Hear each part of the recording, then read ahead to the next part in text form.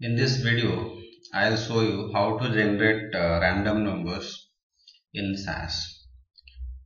I'll show you in two ways, one using data statements and another using proc-IML.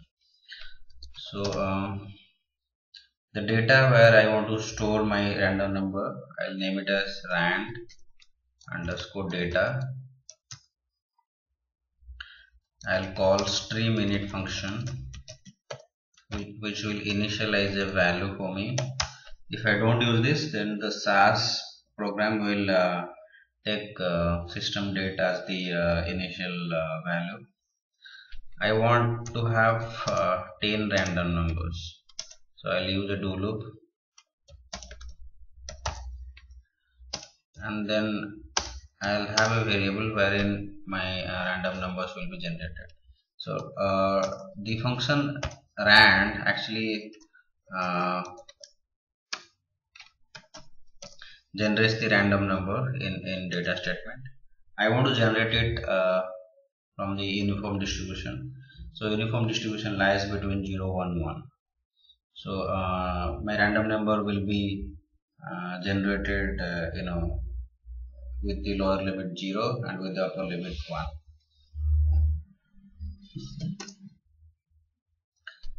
To have it in the data set, I need to have the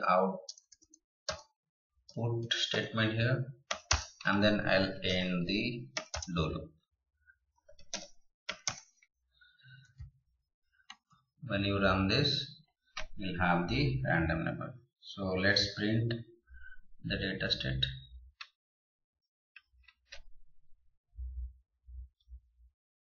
So you can see U is the column where you will have the random numbers.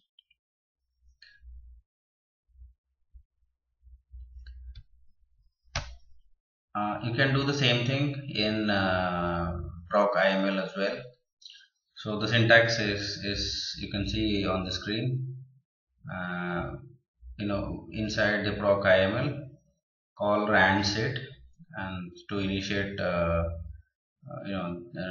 give the initial value, and then create a matrix of 10 rows and 1 column, and then call randgen function.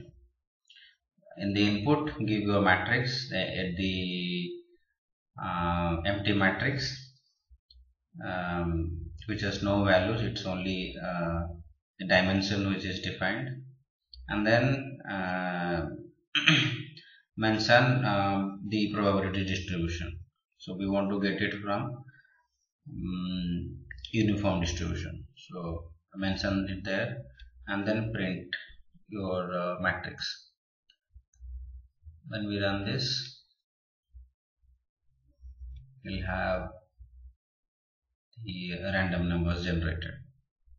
So that's the way we generate random numbers in SAS.